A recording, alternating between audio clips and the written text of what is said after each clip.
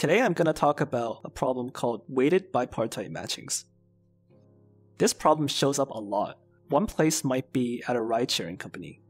So imagine you have a bunch of cars and passengers, and you have to decide which car do you dispatch to which passenger.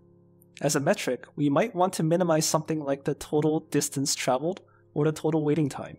Let's say we go with waiting time. Here in this assignment, the total waiting time is 4 plus 7 plus 14, which is 25 minutes. But there are lots of other possible assignments.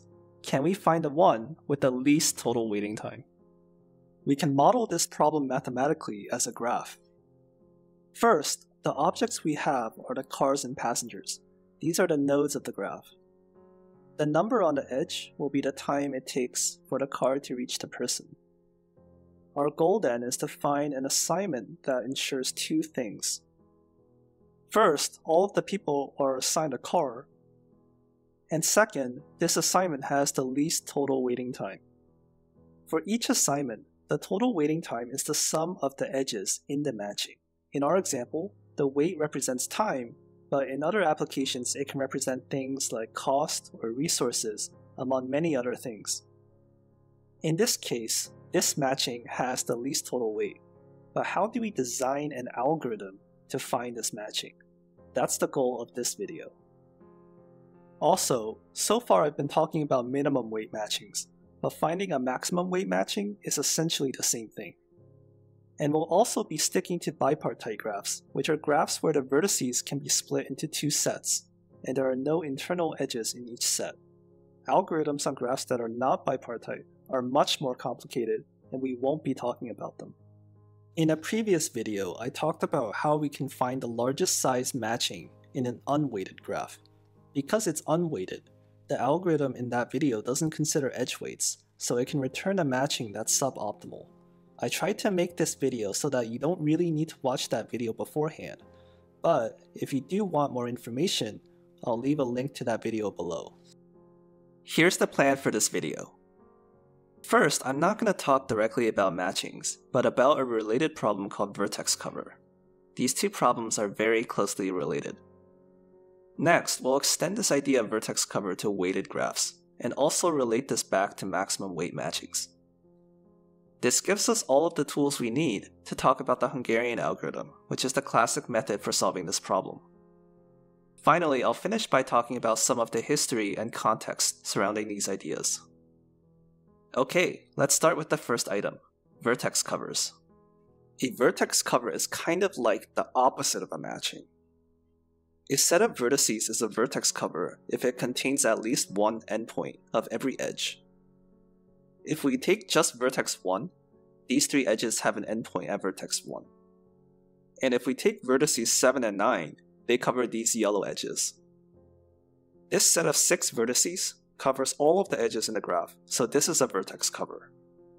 Now, finding a vertex cover isn't hard.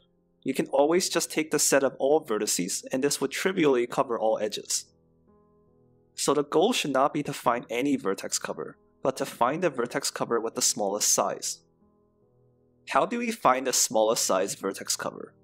Maybe we can try to remove vertices, starting with the ones that cover the least number of edges. Now we have a vertex cover of size 4, but could there be an even smaller one? For every edge in the matching, we need at least one of its endpoints to be in the vertex cover. Otherwise, that edge won't be covered. For example, if we remove vertex 4, then edge 4A is no longer covered. The implication here is that the size of any vertex cover is at least the size of any matching. Or in other words, the smallest vertex cover is at least the size of the largest matching. This means for our example, we can't have a vertex cover of size 3.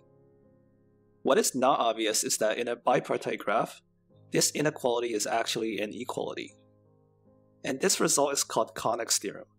If I wanted to find the size of the smallest vertex cover, I can just use an algorithm for maximum matchings instead. Note that bipartite is explicitly stated because if the graph is not bipartite, this statement is not true. To see this, consider this graph. This graph isn't bipartite because you can't split it into two sets with no internal edges. And any two edges must touch at a vertex, so the size of the maximum matching is 1. But any one vertex can't cover all three edges, so the minimum vertex cover is strictly larger than the maximum matching. So Konig's theorem only applies to bipartite graphs, like the ones here. Here, we have a bunch of maximum matchings and minimum vertex covers. From these examples, notice that for every edge in a matching, we never have both endpoints in the vertex cover. This is because if both endpoints are included, then the vertex cover will be strictly larger than a matching, so this violates Konig's theorem. We can also switch it around. Suppose we're given this graph and we're told that this is a minimum vertex cover. To find a maximum matching, we know that it can't have both endpoints in the vertex cover, so we can ignore those edges. Then, there exists a maximum matching within this remaining graph, so knowing the minimum vertex cover is going to remove some edges and is going to simplify the search for a maximum matching. We're going to use a similar idea when we move on to graphs with edge weights. Now, vertex covers aren't directly helpful to us, but both vertex covers and Konig's theorem can be extended to graphs with edge weights. The weighted version of vertex cover will be central to our algorithm. On a high level, Konig's theorem presents a duality between matchings and vertex covers. One problem wants to maximize, whereas the other problem wants to minimize. One problem deals with edges, while the other problem deals with vertices.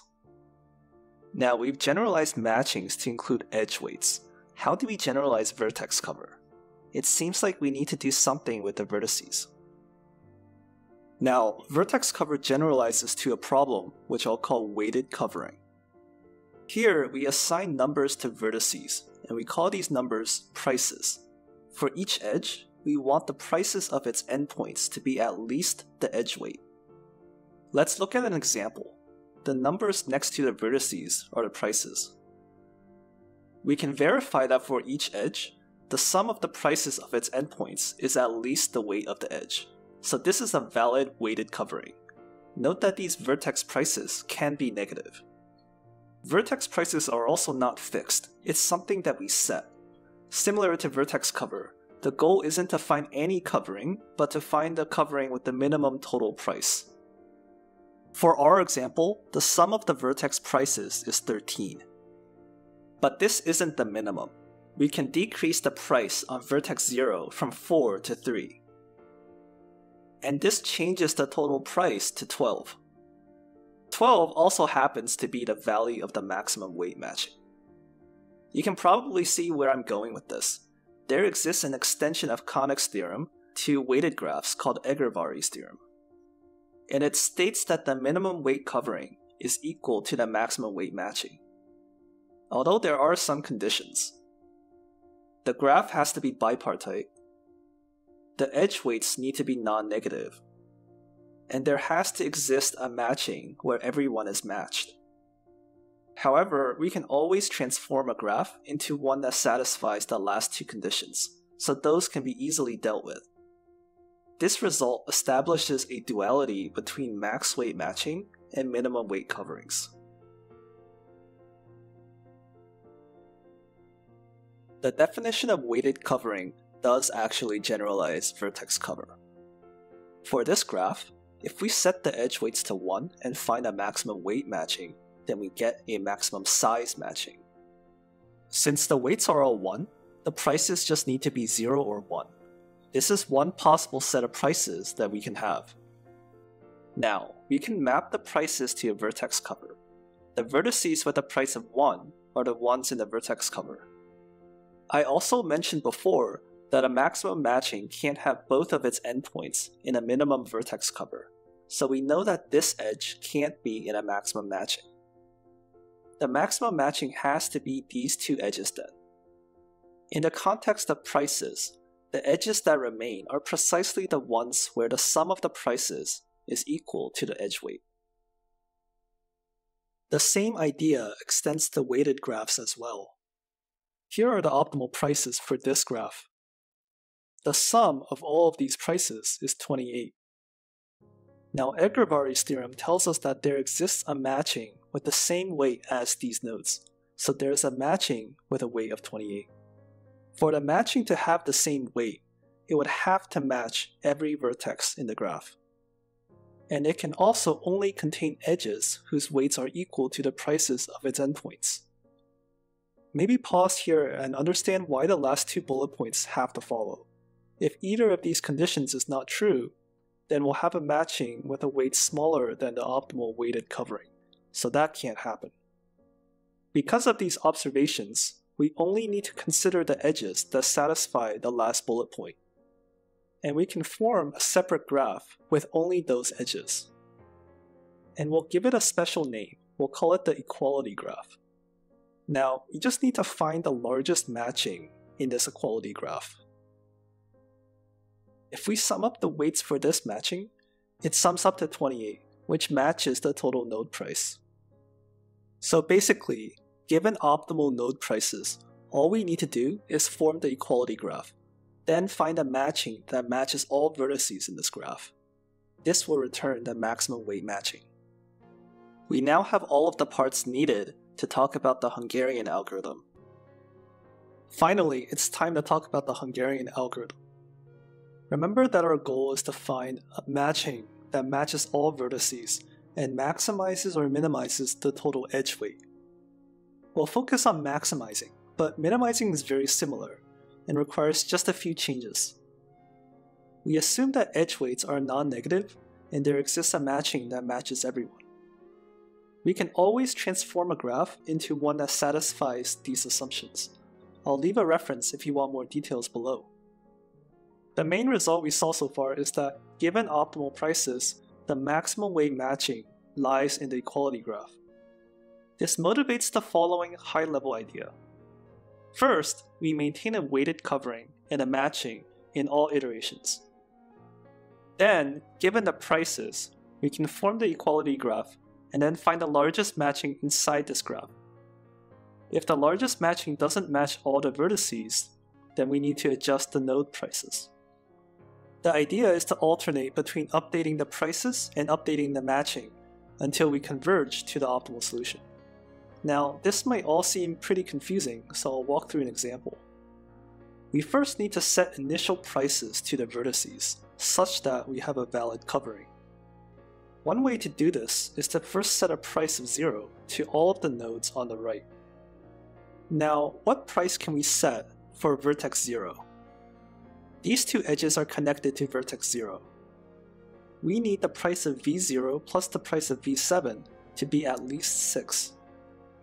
And the price of v0 plus the price of v8 to be at least 9. So the price of v0 has to be at least 9. For vertex 1, we can do the same thing. First, we find all of the incident edges. Then we set the price to be the maximum of the weights of the incident edges. We can do this for all of the other vertices as well. The current total vertex price is 31. From these vertex prices, we can form the equality graph. We then find the largest size matching in the equality graph. This can be done with the augmenting path algorithm I discussed in the previous video, so I won't talk about this too much. Now, the current total weight for our matching is 23. If these two numbers are not the same, then we're not done yet. We need to increase the size of the matching. Vertex 3 is not matched currently. Also, vertex 9 on the other side is not matched. If there's an augmenting path from 3 to 9, which is a path that alternates between being in and out of the matching, then we can increase the size of our matching. We can see here that the only path out of 3 ends in a dead end. So we need to change the node prices to include more edges into the equality graph. The idea is to change the prices for these highlighted vertices. These are the vertices reachable from 3. What if we subtract 1 from the yellow nodes on the left and add 1 to the yellow nodes on the right? If we do this, then notice that edges 3, 5, and 4, 5 are still in the equality graph because I subtracted 1 from one endpoint and added 1 to the other endpoint, so the total hasn't changed. but it does add edge 3, 6 into the equality graph. Notice that we can't change the price by more than 1, because then the weight of edge 3, 6 will be larger than its endpoints, so it won't be a valid covering. After updating the prices, the total node price decreases to 30. Now, there's still no path from 3 to 9, so we find all of the nodes reachable from 3, then update their prices. This time, we can subtract 2 from the left and add 2 to the right. Then, the total vertex price drops to 28. And the edge 4, 9 enters the equality graph. Now, finally, we have an augmenting path from 3 to 9. So we can swap assignments along this path to get a larger matching. Now, the new matching weight is 28, which is the same as the total node price, so we know that this matching is optimal by Egrabari's theorem. Let's run this on a larger graph. We essentially take these two concepts, weighted covering and max weight matching, and iteratively cycle through two phases. The first phase tries to increase the weight of the matching. When the weight of the matching can't be improved any further, we start the second phase, which is to decrease the total node price. Then we try to improve the matching again, and so on. The prices and the matchings help each other, so the prices limit the edges we consider for the matching, and the matching helps inform which prices to update. Finally, we converge at a solution where the total price equals the total weight of the matching. It's not obvious why it converges, by the way, so I'm going to include some references if you want to learn more. The algorithm itself is not that easy to understand, and I don't think it's that intuitive, but I feel like the ideas ultimately come together very nicely. So I hope you find all of this quite interesting. Finally, let me conclude by providing some history and broader context. This here is Harald Kuhn, and he's the founder of the Hungarian algorithm. He's a big name in optimization. He's one of the Ks in the KKT conditions, which you might encounter if you study nonlinear optimization. Kuhn himself is not a Hungarian, he's actually an American. But he was so inspired by both Konig and Egrabari, who are both Hungarians, that he decided to name it the Hungarian algorithm in honor of them. A bit later on, another American mathematician named James Munkres looked at this algorithm and proved the runtime is polynomial. So sometimes the Hungarian algorithm is also called the Kuhn-Munkres algorithm. I first heard of Munkres when I was an undergrad studying topology. Munkres is the author of a very popular topology textbook that's widely used. So I thought it was a pretty cool connection when I saw the name Munkres pop up in this problem. An interesting thing we observed so far is how matchings and vertex covers seem to be so similar. It begs the question, does there exist other problems that are also very similar? The theory underlying their relationship is linear programming duality. Every linear program has a dual program. Maximum matchings and minimum vertex covers are dual problems of each other. A linear program and its dual always have the same optimal objective value. Therefore, Konig's theorem is just a special case of linear programming duality. The same thing can be said of weighted matchings and coverings, so Egrabari's theorem is also just a special case of LP duality. The Hungarian algorithm is an example of the primal-dual method. In this method, we maintain a dual solution, which are the prices here, and try to improve it in each iteration. This primal-dual method is a general method that can be extended to other problems as well. If you want to learn more about matchings but haven't seen my previous video, I encourage you to check it out. In the Hungarian algorithm, there's a subroutine that requires finding a maximum cardinality matching. In that video, I go into much greater detail on how you can find that. As usual, if you liked this video, please leave a like. I'll see you next time.